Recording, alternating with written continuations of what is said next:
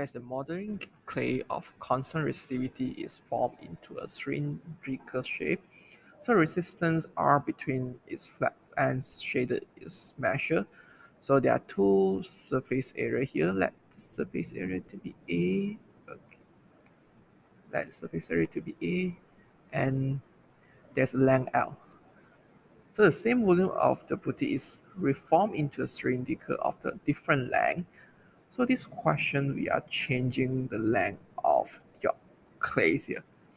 So the resistance R between the flex end is measured for each value of length.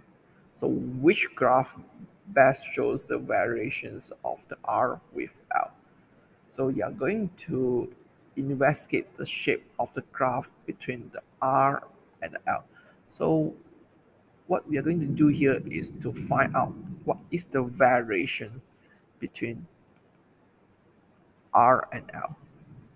So you're going to look into different equations and going to find out the final equation which relating the resistance and the length. So first of all, there's information given in the question here, the same volume. We write an equation of the volume of this example. Volume V will be equal to the area times the length. So it's a cross-sectional area multiplied with the extended length, L here. So it's A times L.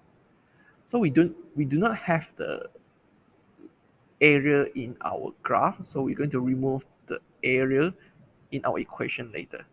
So what we have here is the volume is constant. So we're going to rewrite the equation as area equal to volume divided by the length. So area is proportional to 1 over the length. So this is your first variation.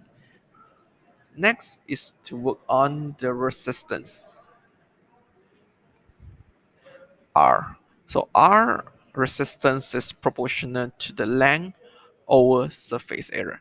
We're going to change the area here to the variation of the length. So R will be proportional to length divided by 1 over L. So R will be proportional to L squared. So this is a quadratic relationship. So the quadratic relationships you have from the options is D. So D will be the correct answer for this one.